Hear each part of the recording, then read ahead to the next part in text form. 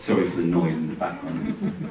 I'm going to present a concrete poem from 1966 by Edward Lucie-Smith. Also part of the Futura series, like Chris presented. It's a lovely edition published in Germany. And this series Futura was a real sort of, I think, a real sort of solid line that went through the 60s right through to the 80s and 90s, and I love these things.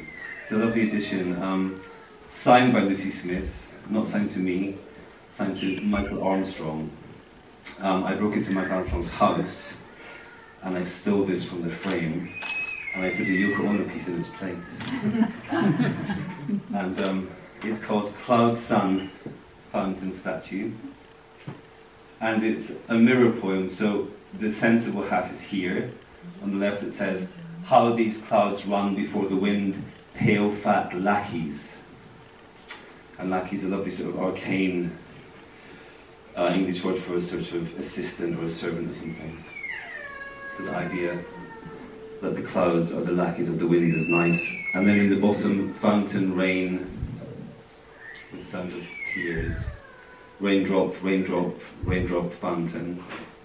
And this is deeply phonetic, I won't attempt it. And then at the bottom, at, as, stasis, statue, as, stet, you.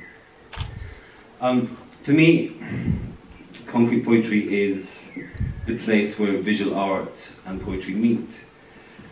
And I trained as a painter and studied poetry as my private passion, and so I was always looking for ways to make art and words come together.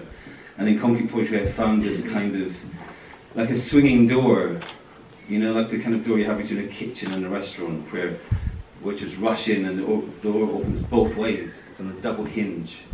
And I think that concrete poetry is a place that art and poetry are on a double hinge, and they can exchange ideas, and ideas can cross-pollinate, and you can discover something from poetry to bring into art, and things vice versa, to go from art into poetry. So I think that's why the thread is so crucial to me in my work and enduringly of interest.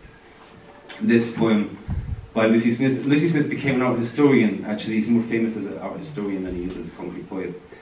But I love his concrete poetry and sort of collect it. I did a piece in Trafalgar Square where there is cloud, sun, a fountain, and a statue. So, which relates to this piece, I'll show you that briefly.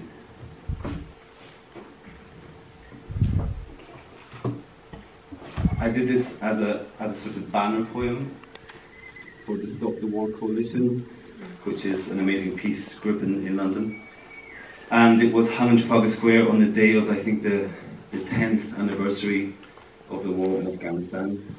And it says, "While we are sleeping, aeroplanes carry memories of the horrors we have given our silent consent to, into the night sky of our cities, and leave them there to gather like clouds and condense into our dreams before morning.